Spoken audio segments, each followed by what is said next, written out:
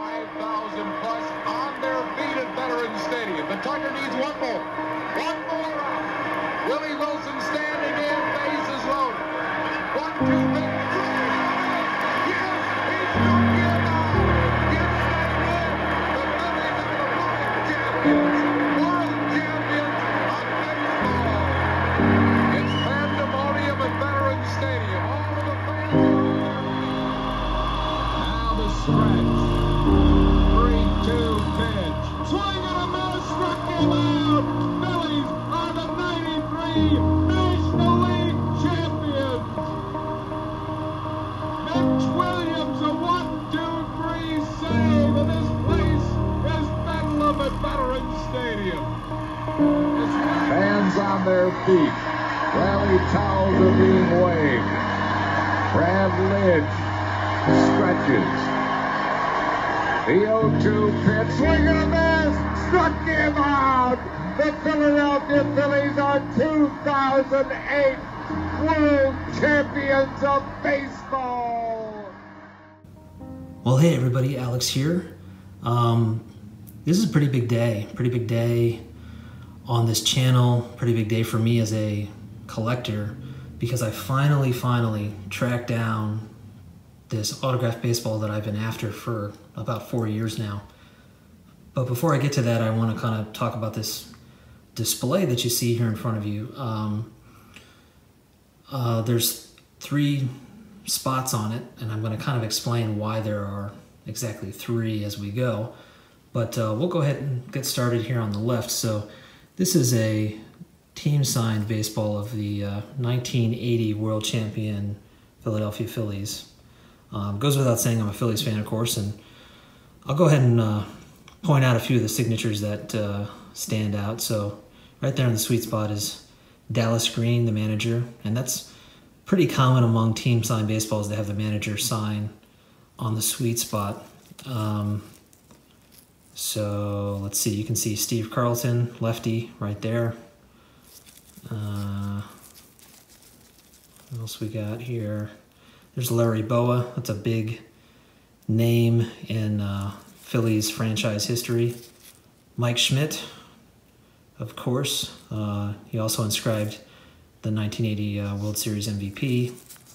Bob Boone, the Bull, Greg Luzinski, and gotta mention Charlie Hustle here, Pete Rose, and he also put 80 World Series champs. So 1980, I wasn't even born in 1980. I was born in 1981, of course. I always like to joke about the fact that the Phillies won the World Series, and then I was born and was not going to get to experience a World Series as a fan.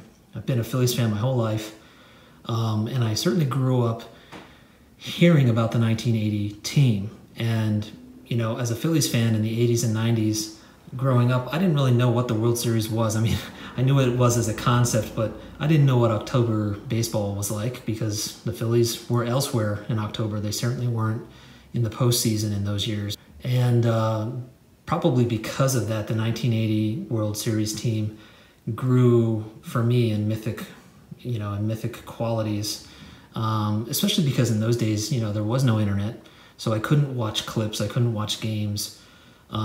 It was hard to really truly experience what that was like the way we can now. So it always kind of stuck out to me, and I knew I wanted to get, that team signed ball. And, that one in particular is really new. It's it's something where the guys get together, they have a reunion, everybody signs the baseball. That accounts for it being in such good condition. But I knew I wanted to get one, and that kind of got me started thinking I want to get other key years from the Phillies championship. The next biggest year for me, of course, is 1993. And so this is the 1993 team signed baseball for the Phillies. Now, obviously the Phillies did not win the World Series in 93. And that's a painful thing for any Phillies fan to have to talk about. Jim Fregosi here on the sweet spot, the manager. But this particular team was so much fun to watch. You can see there's Lenny Dykstra. And this is actually a ball that was made for the 93 World Series. So this is from that particular era. David West. Let's see who else is on here. This team, you know, everybody knows this team because there's Schilling.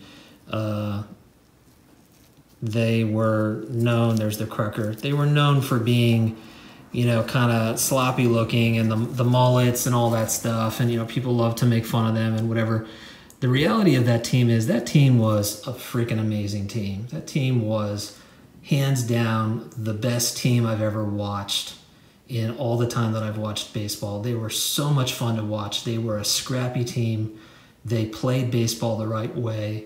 They got on base. They played small ball. They stole bases. They moved runners. Everybody in the lineup knew what their role was. They knew what their strengths were. They played to their strengths.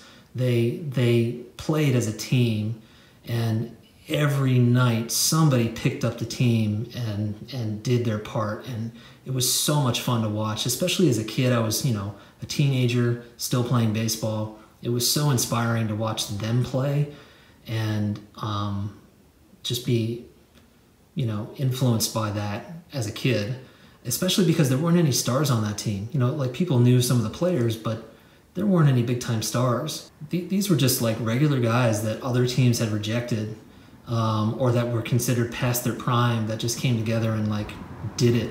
And it was so much fun as a Phillies fan to watch because it went so well with the city and the kind of vibe that just thrives in Philadelphia. So love that team, even though they didn't win the World Series. One of the best teams I ever got to watch. So I had to have that ball. Now the third spot is obviously for the 2008 World Series champs.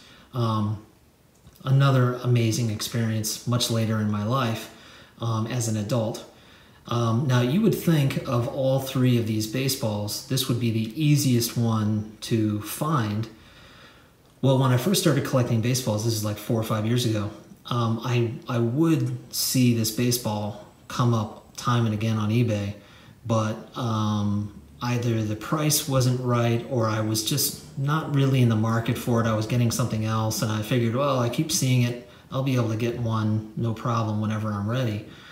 Well, I got these two. By the time I was ready to pull the trigger on the 2008, for whatever reason, I guess enough time went by, fewer and fewer of them were popping up. And the ones that did either really didn't look so great, the ink was smudged or something else was wrong with it, the price was crazy, not something I wanted to pay, or they were missing key players that I really wanted to make sure were on the ball. You know, you might have a team signed baseball, but it may not have the key players that you want to have on that baseball to kind of commemorate that team. So time's going by and I'm like, wow, I'm just not seeing this baseball. And so, you know, I had this particular stand purchased specifically for these three teams. You know, there are other championship pennants that the Phillies have, you know, 1950 being a big one, the Whiz Kids.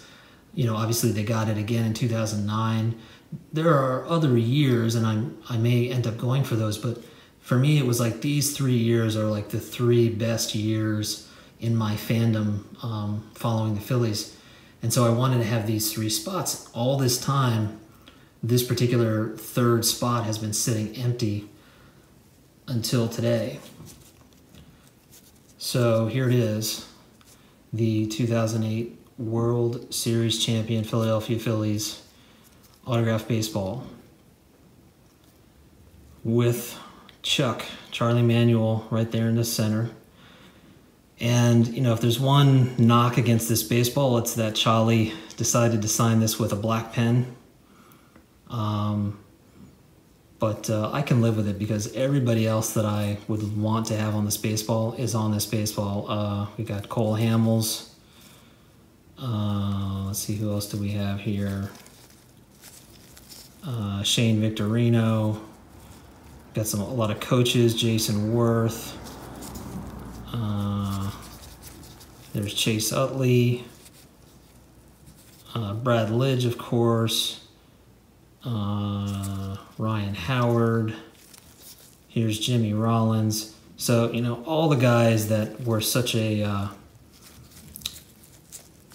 huge part of that team are represented on this baseball. And it's also, this is kind of the cherry on top, is that it is actually a World Series 2008 baseball. Man, it's so freaking great to finally have this thing. I haven't holding this here now. It's been a busy day. I've not really had a chance to like let this sink in. I'm so glad to have finally gotten this thing. And maybe best of all, I got it for a really reasonable price. As far as I'm concerned, I got it for a steal. Considering how expensive these things can go, I got this for next to nothing.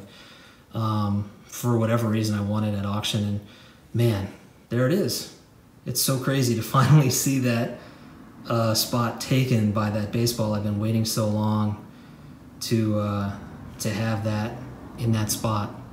And it's really cool to be able to share this with you guys. I mean, you know, we all can just take so long to get our projects completed, and this is a project that's been, I guess, 4 or 5 years in the making, and seems kind of silly. It seems like it would have been faster than that, but feels really rewarding to finally get to this point. And now the question is how to display it. You know, this makes the most sense, is like, you know, 80, 93, 2008. But I was kind of thinking like maybe I could do it this way, right, with the sweet spots of each of them, of the managers. But I do kind of like seeing the 2008 emblem. And now my symmetry OCD kind of kicks in, and I just kind of wonder, like, well, maybe I should go like this. Maybe the 2008 ball should be in the center, and maybe it should be over there like that. Man, I don't know. These are the things that I'm wasting my time with right now instead of other stuff that I should be doing. Anyway, guys, I'm going to go ahead and put this in my case right now, so hold on one second. So there it is, guys, finally completed. Thanks so much for checking out the video. Appreciate all the comments and conversations. Take care, everybody. Talk to you all soon.